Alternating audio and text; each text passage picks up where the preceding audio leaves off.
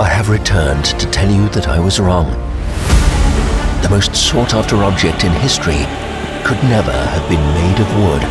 I will show you a cup carved by hand from precious stone more than 2,000 years ago, and the mystery of its little scar, its journey from Jerusalem to Rome and finally to Spain, which you will trace on a route full of adventures. You will discover a Renaissance painting of the Last Supper and a detail that you will never forget. You will learn about a symbol that has united cultures and that two popes showed to the world.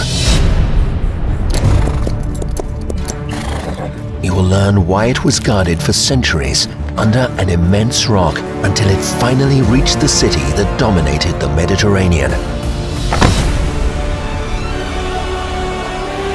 You will learn the story of the kings who desired it the most and of anonymous heroes who risked their lives for it.